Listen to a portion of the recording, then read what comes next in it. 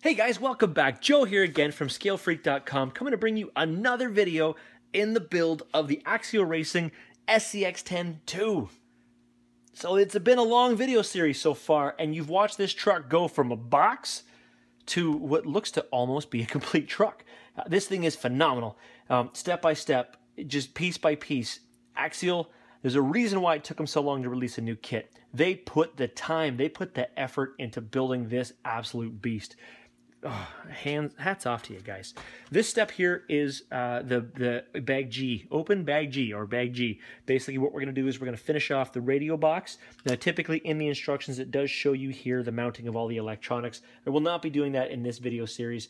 All the electronics will come at a later time. And then also I will kind of give you a heads up now.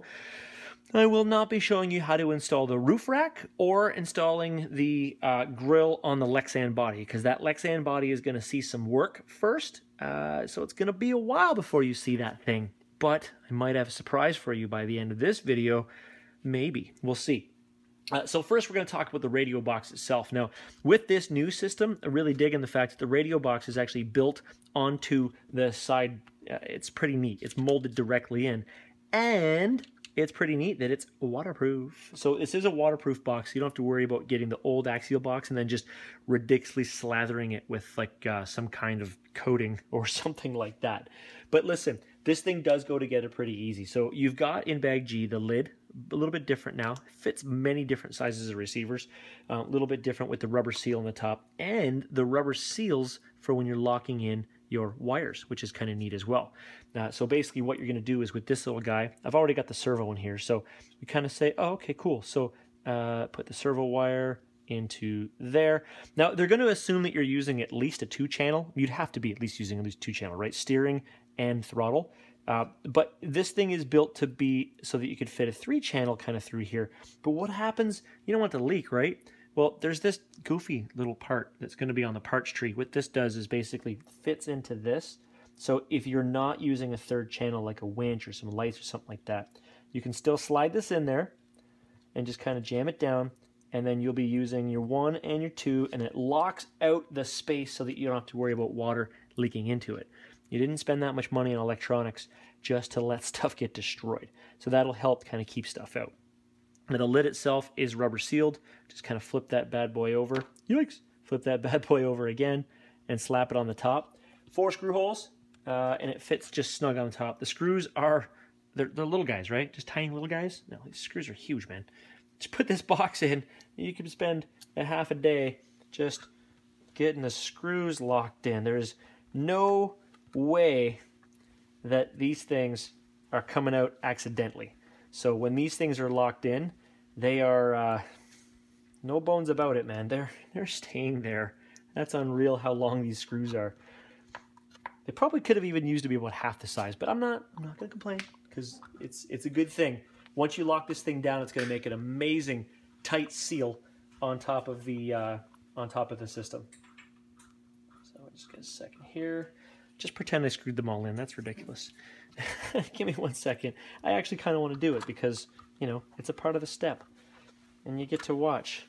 And you know what? Why not? Power tools. So jam this thing in there. How much easier is that? If you're using power tools, guys, don't finish it.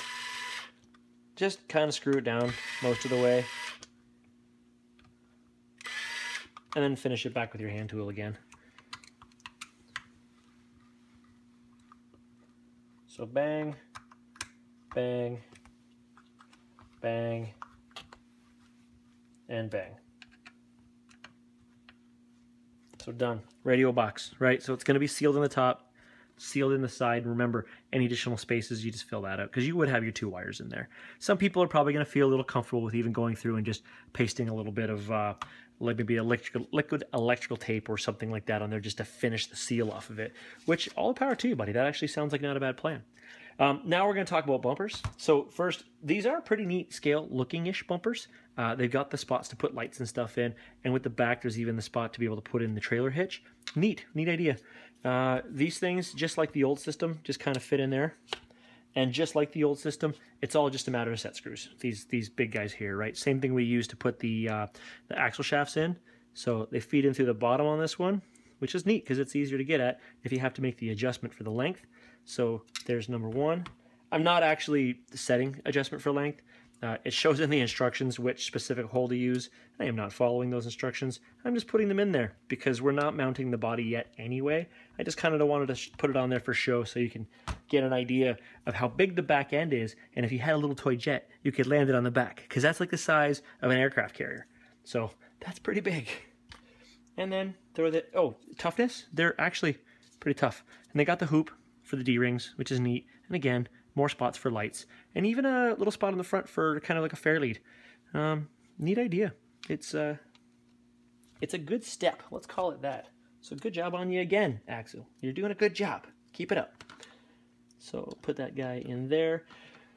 Now you will notice I'm not going to install the little hitch on right now. You can do it yourself. It's one more screw, one more part hanging off a tree over here. But for video's sake, it's not really needed right now. No one's sticking around just to watch the hitch. Now, in this plastic bumper, even with the plastic bumper, there is the mount on the bumper. Let's check it out, guys. A mount on the bumper for a winch. And this is strong enough that if you mounted a winch to it, I don't think you're going to pull the bumper off. Good setup. Again, another really, really good setup. And that's really what it's looking like so far. So the bumpers, the axles, everything kind of really slammed on there. It's looking phenomenal, so good job. Now again, one of the next steps would be to throw together all of the what do you call it, to throw together all of the body mounts and things like that, but I'm not going to put the body mounts on right now, again, because the body's going to take some time to get it all set up. But I did want to mount these on because I thought this was pretty neat. One second here, we'll tear it off, find my little scissors. This comes with the sliders on the side of it are pretty neat because just like the last system, you can of course adjust the size of the sliders to the body that you're using, because you know you might use a different body that might be a little bit wider. Just cut these things off the little parts tree here. Ta-da! But these look a little bit more scale as to what they actually should look like. They've actually got the step bars and stuff on the side, just like a Jeep would have if you're actually doing those protective rock sliders on the side, which sole purpose is actually to slide on rocks and make sure that you don't absolutely demolish your rocker panels. So one there, perfect, that's all set in. There it is. Always cover the knife, guys. You do not want to get stabbed. It sucks a lot. So of course, for this part here, we're heading into bag H. So we technically started a new bag. Hold on, we'll do this again. We're heading into bag H, and this is pretty much going to end the series so far. I'm sorry, it's got to happen eventually, right? So in here, ta-da! Just opening these little screw bags.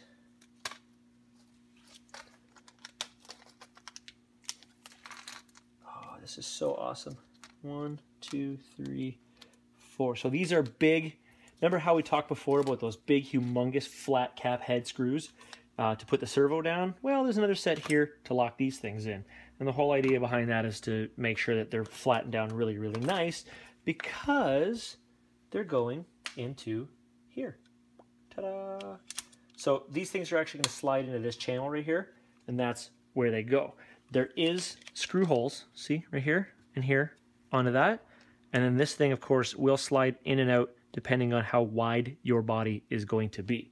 So, and the screw top is huge to make sure that it actually will cover as much ground as possible. So give me 1 second here. There's one there and one over here. Now it calls for a specific length. So if you've got a measuring instrument, you can set the exact length that it's calling for in here. But that is for the XJ body, which, like I said, at this time I'm not going to mount on there. But you can always, you know, mount whatever body you want or adjust these to what you want. But once you get these things locked in, it does add a little bit more to the side of the vehicle to give it kind of a neater look. So you can see like that, right? Ta-da! That's how that sets on. Now, a couple other things on that parts tree. Where did I put it? This, of course, is the roof rack, which we'll do later. The cool grill, which we'll do later. The super cool ass door handles, which we'll do later. All the mounting for the lighting, the side mirrors, all of that later. See, all of this at a later time, when the body's a little more ready to go. So ta-da, ta-da, ta-da. Now, one of the things I wanted to do, just to kind of put all this together and really kind of finish its look quite a bit, is get the wheels on it. Now, I'm not gonna. I did tell you I was not gonna glue these on, and I'm not going to. They're gonna go on a set of beadlock wheels, so there's absolutely no need to show how that goes on there for now. But in the meantime, I do just kind of want to get these things on there just to mount them, to kind of complete it. I feel like it's giving us closure to this part of the video series to see this truck with wheels on it, especially these amazing wheels. I am so happy with the scale-ness of that setup. So of course, we're going to throw the pin in there. Of course, it's going to fall out because I didn't change the angle of that. And here's one thing I also really always liked about what Axial did with their hexes, is they put that little set screw in there so that when you are on the trail, the set screw's in, and the whole idea behind that is that if you've got to take the tire off, you don't have to be afraid that the hex is going to come with it, or sorry, that the pin is going to come with it, because it's just going to lock down a little bit and make sure it doesn't kind of shimmy off.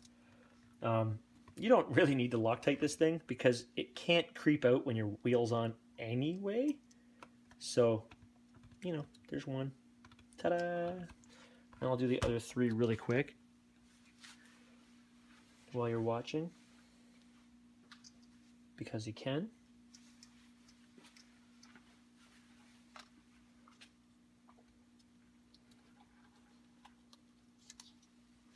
So here comes number 2. Man, I got a surprise for you. I'm stoked about this surprise. So this has been a long filming series, just to kind of give you an idea. Started this filming series, I don't know, probably about 7:30, 8 o'clock at night, and it's definitely nearing maybe the 1 a.m. situation right now.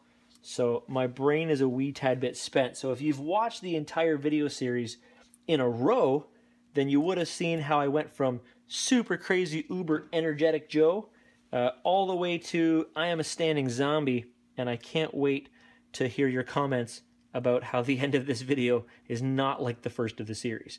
But don't worry, guys. I still have this little surprise for you that I wanted to get kind of done to show you tonight because it excites me.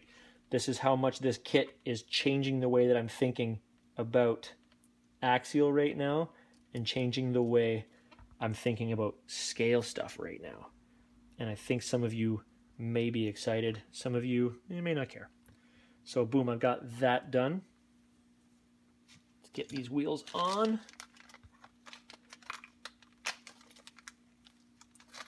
Ta-da, one. Oh, these are awesome.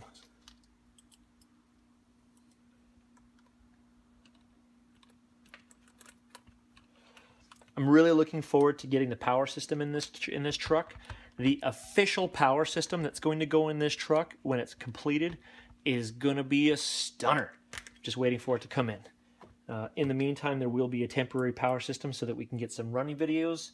But the end-all be-all power system is going to be a game changer and something that a lot of people have been asking me some questions about. So I'm really looking forward to getting it put in there. And I'm not telling you any secrets yet. Gotta wait till it's here.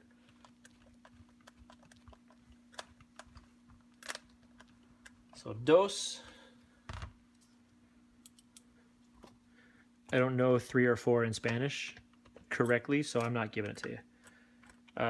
I do live in a country where the national languages are English and French, so this would be toi. And this last one would be quatre.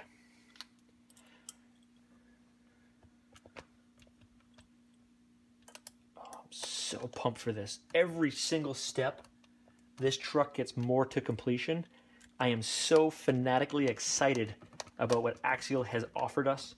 and just what the future has to bring. You thought that the last SCX10 was a game changer when it came to the scale stuff. I guess it was, in theory, a game creator. But boom. So that's with the big bad tires on. That is the truck. There is more to come in the future as we get upgrades that become available, as the 2-speed transmission becomes available, as this thing has running videos that are going to get set up, as a body, an official body gets set on this thing, as this kit officially gets a name, and as the new power system comes in here. I really hope that the Scale Freak crew could bring you some impressive videos on exactly how this thing works, and I really want your thoughts and your questions about all of this. In the meantime, check this out. Ooh. That could be the future of your Red Knight. Ta-da! I was really excited to do that. These bumpers, of course, would have to be different, but this could be what happens with one of these trucks. I'm so excited. Finally get to run this truck. Okay, so hopefully that was enough of a surprise for you. I know for me, it's kind of, I love it. I just love that look. So thank you guys again for watching the video. Thank you guys for checking it out. If you have any questions or anything, again, that's what that comment section is below. Also look into the actual information of the video, and you will see all of the information about the video series and parts and stuff like that for the rig. Of course, please click on the like, please click on the subscribe, and please share this throughout your community if you have any questions, anybody who could actually benefit from the information that's been in this video. So thank you guys again for watching this video, as well as thank you in advance for watching the series, or post if you've watched the whole series already, and thanks for checking it out.